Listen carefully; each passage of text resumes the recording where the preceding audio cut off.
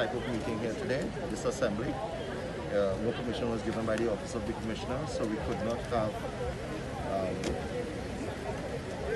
enable it, as it were, right? We don't bluff any police service. If we say we're going to do something, we're going to do it. We try our best to have a conversation and let good sense prevail. And that's what we did this morning. And the crowd dispersed, they went about their business. And I think all in all, we just need everybody to just abide with the laws. But Chief, you tell them to walk home, not to walk around the Savannah. I specifically heard that. No, I think what you heard me say was, if you want to pray, you can pray home. You can walk around your home if you want to protest. There's nothing wrong with that. I didn't say to leave you and walk to your home. That's not what it was.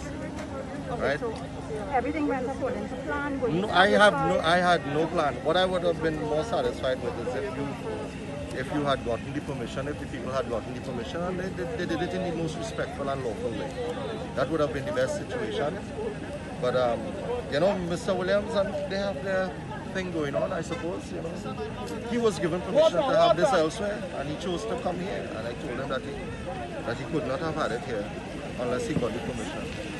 But the crowd is still gathered here, they are still converging. Is there any way the police might try to disperse them, or do you think that they are operating within the health regulations?